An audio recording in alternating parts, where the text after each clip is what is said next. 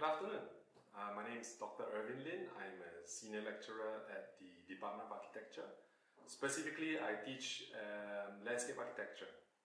And so today is a very quick talk. We'll talk about what landscape architecture is and give you a brief idea about how we go about teaching landscape architecture in NUS. Now, landscape architecture in NUS has been around for 10 years. But it's the first time that we are doing a bachelor's program. So this year we're having a bachelor's program for the first time. The past 10 years we've been running a master's program. In fact, I am a graduate of that program as well. And today we really want to explain to you how landscape architecture is being taught at NUS and what exactly is landscape architecture, because I think that's something that people get a little bit confused about. Now, to put it simply, we are a profession that connects nature, people, and place. Now, as landscape architects, unlike some of our peers, like the architects, we definitely use nature as our canvas. So we talk about topography, we talk about water flows, ecology, vegetation, we talk about things like urban farming even. So aspects of nature, but we are not coming from the botanical sciences department. So we are definitely still a design discipline, and in order to be a design discipline, we are also a spatial discipline. So we talk about place and of course how people connect to that place and subsequently how we connect to nature. Now, just to give you an understanding about the discipline and the profession itself, it is an increasingly popular and in-demand profession. So landscape architects are actually in worldwide, there's a shortage of them. And it is becoming clear that they are kind of the latest generation of thinkers and designers that will propel us towards what is known as the ecological age. Right. So the ecological age is something which some scholars are saying that we are currently entering or are already in. So we had the tribal age, age of great civilizations, the technological age, and we are entering or have already entered what is known as the ecological age.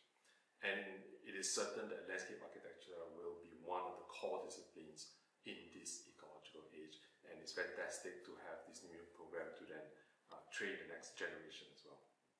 Now, landscape architecture, like I mentioned, is definitely still a design discipline at its core, but there's so much more to landscape architecture than meets the eye. There are many, many layers. So there's geography, there's anthropology, there's horticulture, there's architecture, of course, art, history, social sciences, and so on and so forth. And the landscape architect's role in all of this is to serve as maybe kind of a middleman or a conduit for all these different disciplines to come together to create better places, more imaginable places that spark the imagination, that spark issues of biophilia, of ecology, and of sustainability in our built environment. Now, like I said, we have gone through 10 years in the master's program, and I wanted to run you through some of the studios that we have done and some of the overarching themes that we usually talk about in the studio. So one of the first is deforestation management. Now, the scene that you see on the screen, this is something quite common in many countries around the world, not just Singapore. The forest, or secondary forest in this case, generally is cleared before any development happens. Now, us as landscape architects are coming in and saying, hey, look, wait, why don't we do this a little bit different, right? Why don't we take stock of what is there first? Why don't we leverage off whatever is there before we clear the land and then start from scratch? So why don't we take stock of the vegetation that's there, the forest that's there, and leverage off the forest that's already there to create a better environment for us? Now, we also talk about rivers, we talk about interfaces between water and land. So on the background is actually a project in which they looked at a national park, specifically a marine reserve. And how exactly can landscape architects not only talk about land, of course, but also about water and how water interfaces with the landscape itself.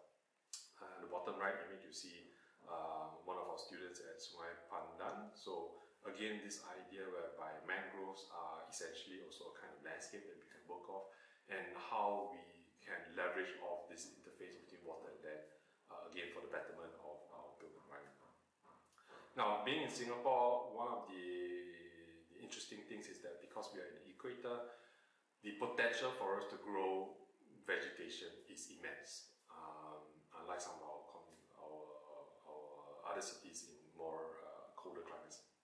Now, so one of the other themes has always been rewilding Singapore. There is a dream of such that perhaps we can actually slowly and incrementally bring back the forest, bring back the secondary forest and maybe even the primary forest into our backyards all across Singapore. And quite honestly, this is quite a real, true possibility, simply because we are literally in the tropics. It's just a matter of whether we want to and how to actually do this. Another very important topic that revolves around contemporary landscape architecture is the idea that landscape can be part of infrastructure. So in the image that you see, in this case, why not think of the cycling infrastructure, traffic infrastructure, as a kind of landscape by itself. After all, it is interconnected with pathways, with parks, with greenery, with the outdoors, and this is really our domain. But it doesn't stop just there, it doesn't stop with just traffic. Why not look at water infrastructure, electrical infrastructure with power lines? Why don't you look at sewage? Why don't you look at all these other generally thought of as engineering approaches? Why can't we combine ecological thinking and landscape design into these projects, these infrastructural projects? Another topic that we like to talk about is neighborhood landscapes. So in Singapore, we have a very successful public housing project that has been ongoing since our independence. But what has been left over, at least in between the buildings, in between the public housing, has been areas whereby they are green, but they don't necessarily instill much imagination in the residents. So neighborhood landscapes is something that we want to reimagine if we had the chance to go in and redevelop some of these green spaces in between the buildings. How can we bring about more energy, more vitality to these spaces through design?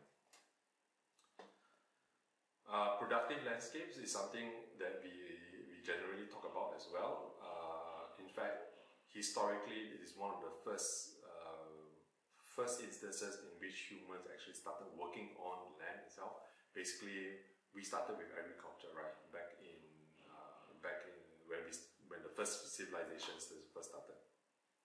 So in the image that you see, it was a special semester. We brought students to Phnom Penh in Cambodia to help set up a edible schoolyard. And it is something that is currently, at least in a lot of urban centers in the world, almost like a movement in which urbanized people who are living in the city, yourself and myself, suddenly want to farm for some reason. I don't believe it is truly to fill our bellies. I think, again, it is that connection back to nature that we are trying to foster.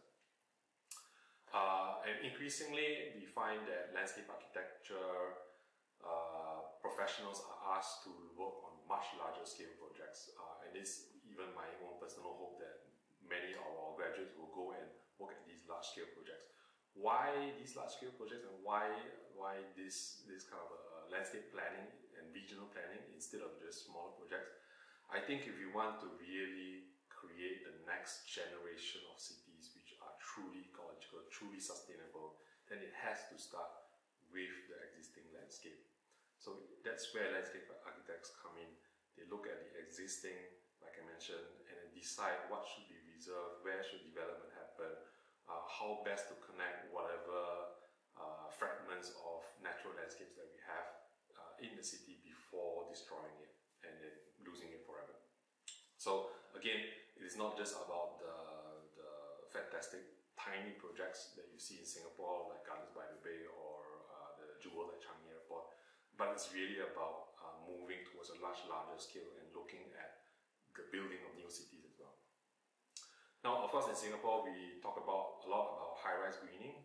Sky-rise greening is the term that we use. High density, in which the buildings themselves are extremely tall, extremely closely packed together. But how in Singapore have we managed to achieve so much greening efforts? If you have ever come to Singapore, you will know that we are extremely green. We have a lot of vegetation, not just around our buildings, not just in between our buildings, but on our buildings as well. And of course, a lot of it is down to the technology, in which we will, of course, introduce to the students. What exactly is this technology that has brought about the ability for us to literally plant trees on buildings, right? Now, although we talk about cities like Singapore, extremely urban, extremely built up already, a lot of our studios actually travel abroad. So we go to the region, we go to East Asia, Southeast Asia. I just brought my students back from Jakarta as well. And we are looking at places whereby rapid urbanization is happening. And again, we are trying to inculcate in our students, and not just our students, but the people that we meet, that we should stop and look at the landscape first. We should look at topography first, look at water first, look at the natural systems that are already in place, that have been there for centuries before we came about, and try to leverage off them. We are not anti-development, that's pretty clear. In fact, I think the profession cannot exist without actual development itself, but we can do it in a more sustainable way, a more ecological, maybe even economical way as well. And it's just a matter of changing the way and the mode of operation in which we go in and urbanize our environment. Now, one of the last things that we talk about is, so landscapes in Singapore are almost like a luxury. They are in certain cases taken for granted. But in many places around the world, landscapes are actually a necessity. They basically provide food, they provide shelter, they provide water, they clean the land, they provide livelihood for the villages around them. So in this graphic, it was in Manila, in the Philippines. And how landscapes, if designed well, can actually bring about these kind of social betterments for communities which are not as well off as maybe those that you find in some of the cities, right? And it's really something that we truly believe in that it doesn't necessarily have to be the picture perfect park. A lot of landscape can actually come in at a very, very ground level and benefit people directly.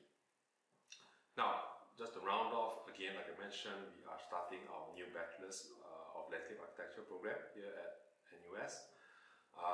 And we are really trying to train the next generation of landscape architects, both in practice and academia. And we want them to be stewards.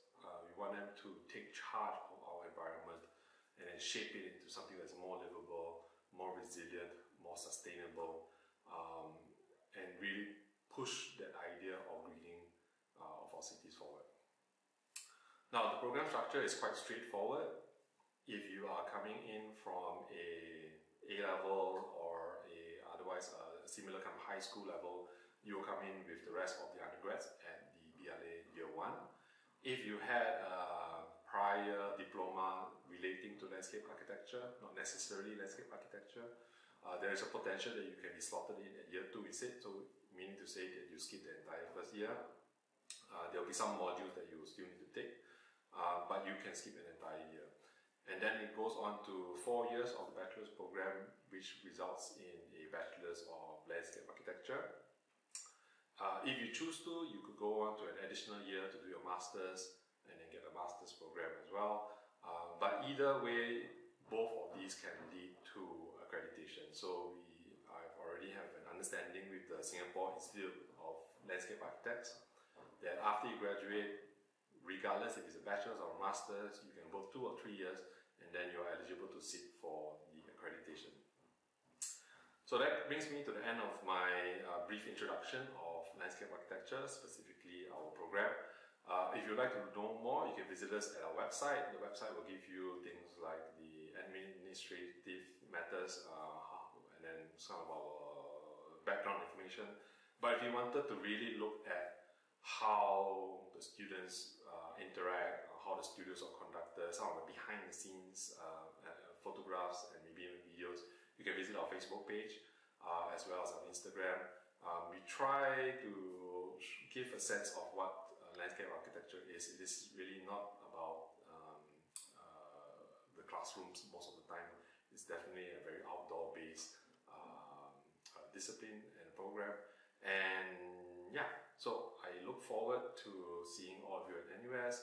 Our admissions are open, so please go to our website, and if you're interested, I hope you're interested, try and apply, and I hope to see you in